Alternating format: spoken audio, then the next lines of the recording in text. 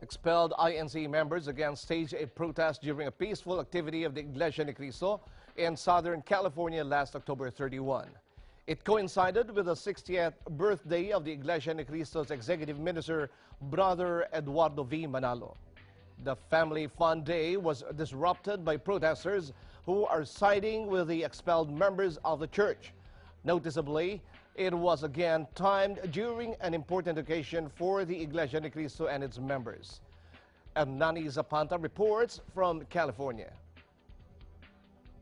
October 31st. The world celebrates this day as Halloween. And looking at these people, you would never know they once were members of the Church of Christ. Palagay ko, tsinyempo nila sa Halloween para makapagsuot sila ng ganun na hindi sila masyadong mapupuna.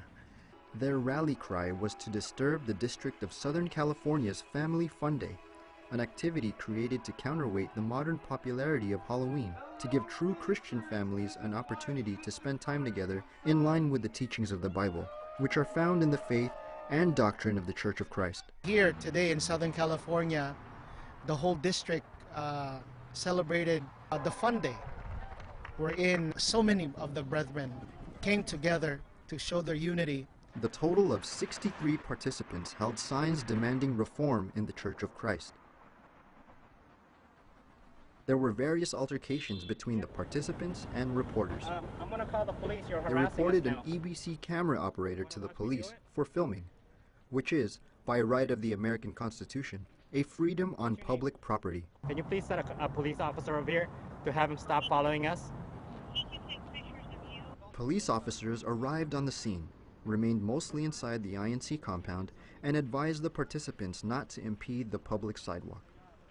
And even during the time that they were persecuting us here, there was a general cleaning of the chapel. It's our duty para makatulong tayo sa paglilinis ng paligid ng ating bahay-sambahan. The Bible teaches through Christians, through Iglesia ni Cristo members, they don't cause division in the Church of Christ. Overall, there didn't seem to be a concerted effort, as many participants were more interested in taking selfies. And as the sun beat down close to the noon hour, the participants retreated around the corner to the shade. This is the third time this same group of protesters have taken to the streets. 2 prior occasions in Northern California, and this, the latest occasion here in Anaheim.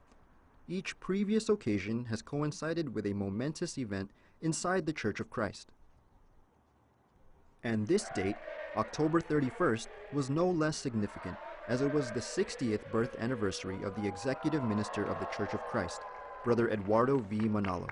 No matter what they do, no matter what they say against the church administration, the brethren, especially here in Southern California, we are solid in our faith, and we will continue to submit to the Almighty God, to our Lord Jesus Christ, and to the church administration. Choosing to remain masked and mostly silent, they let their signs speak for them. Sa tingin ko po, ay para silang kinukubli nila ang sarili nila sa, ewan ko kung sila nahihiya, at siguro po, sana po mahiya sila sa Panginoon na hindi sa tao. I say you hide behind a mask because you are hiding something. You would not be afraid if you knew you were right.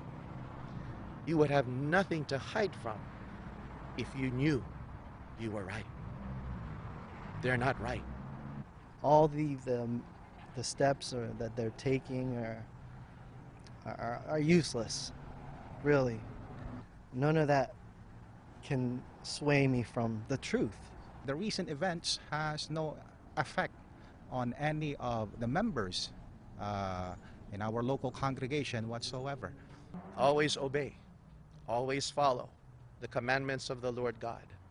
We know what is right, we know what is true. We know that the day of salvation is at hand.